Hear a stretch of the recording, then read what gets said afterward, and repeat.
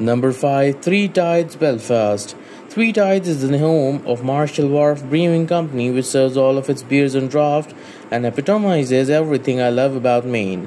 When the weather is cooler and they light a chimney outside and crack open endless pre-made oysters on the deck with a view of the water, which go well with the umlaut Kolsch beer, I like to visit during those months. Number 4. Newcastle Public House. Nothing goes better across town at the public house than a rack of oysters than a couple of drinks.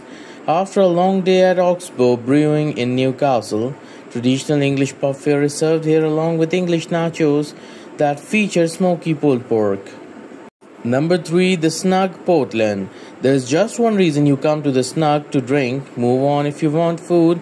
Go somewhere else if you want to watch a Red Sox game with your cautious pal.